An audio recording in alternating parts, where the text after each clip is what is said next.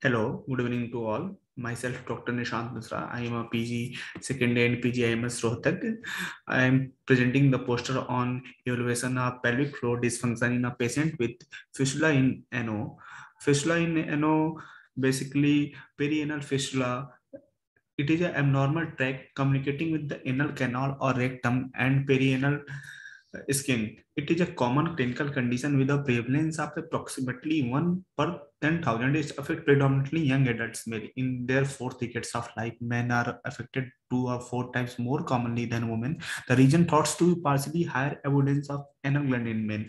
Perianal fistula may be caused by several inflammatory conditions and events including Crohn's disease, pelvic infection, tuberculosis, diverticulosis, trauma during childbirth, pelvic malignancy, and radiation therapy. However, most are idiopathic and are generally thought to be present the chronic phase of intramuscular anal gland sepsis.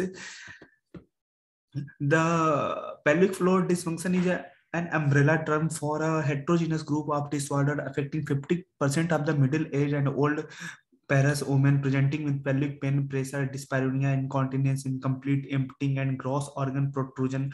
Although pelvic floor disease are relatively common, their development is complex and multifactorial. The greatest risk factor for these conditions is a female sex. Other risk factors include increasing age, parity, prior pelvic surgery, and chronic increase in intra-abdominal pressure. Fistula is a common clinical condition with the cause significant morbidity and recurs despite surgical treatment. Moreover, patient as well as surgeon remain unaware of the associated pelvic floor dysfunction. It is more common in females, which may lead to persistent post-operative symptoms in the patient.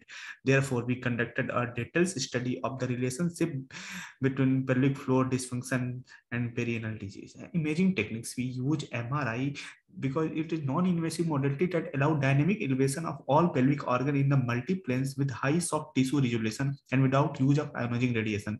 We use static MR imaging utilized to delineate components of pelvic organ support system, including the anal sphincter complex. Dynamic MR imaging with fast sequence enables functions evaluation to assess pelvic floor relaxation and descent. It is also the gold standard modality for pre-operative evaluation and classification of perianal fistula because of its ability to directly visualize the tracts and abscess with high soft tissue resolution.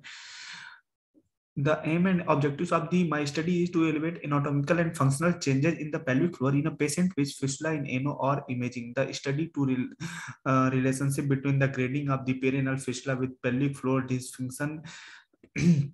We use patient with clinically diagnosed perianal fistula were included in the study. Patient with previously operated or partially treated patient of perianal fistula, contraindication to MRI, history of urinary infection, clinical evidence of prostatitis, clinical evidence of sexual dysfunction, or any gynecological problems were excluded.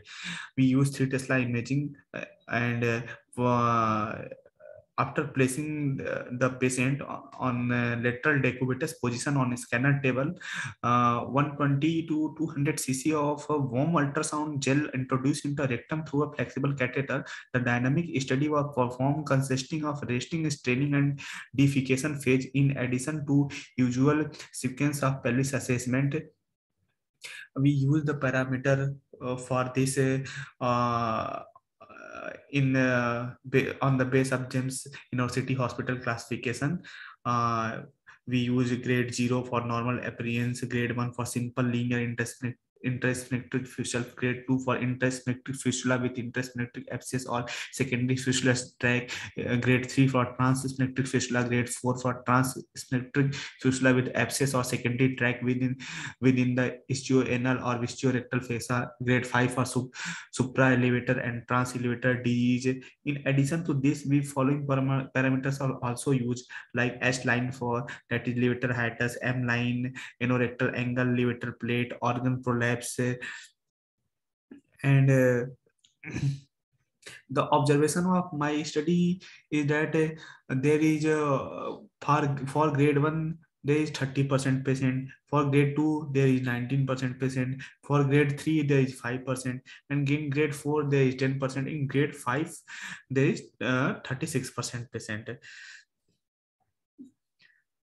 And the comparison of overall cases, we see that hiatal enlargement seen in 35%, pelvic floor descent seen in 30%, abnormal anorectal angle seen in 24%, abnormal levator plate angle seen in 5%, abscess seen in 7%, number of secondary tract seen in 3%, cystocele seen in 2%, rectocele seen in 2%. We compare the fistula and pelvic floor dysfunction. We see hiatal enlargement, pelvic floor descent, abnormal anorectal and levator plate angle were noted more in patients with active fistula as compared to inactive fistula. Complex fistula were usually active fistula, so more cases with abnormal levator plate angle as compared to simple fistula. Percentage of patient with hiatal enlargement was more in grade 1 fistula, while pelvic floor descent, abnormal levator plate and anorectal angle was more pronounced in grade 5 fistula. We see a 34-year-old male presented with perianal discharge and pain for 2 years. Imaging shows supralevator grade 5 fistula with pelvic floor dysfunction. This is another, there is a figure E1, E2, E3. We see deficit pubococcygeal lines, H line and M line in resting, standing and defecation phase respectively. There is a hiatal enlargement and pelvic floor descent noted in defecation phase. Finding is suggestive of pelvic floor dysfunctions.